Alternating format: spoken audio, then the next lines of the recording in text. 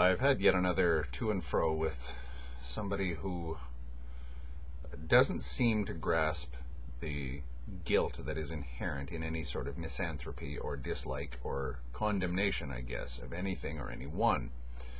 That's interesting.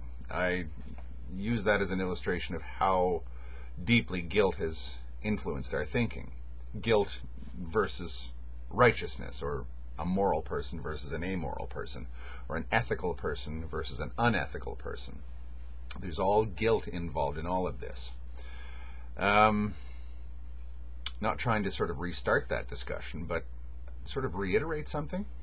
I often say that ad endum's scatological filth, his insults and screaming and everything, is part of his argument.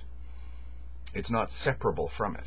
I don't think that it is, simply because of the guilt that underpins all of it.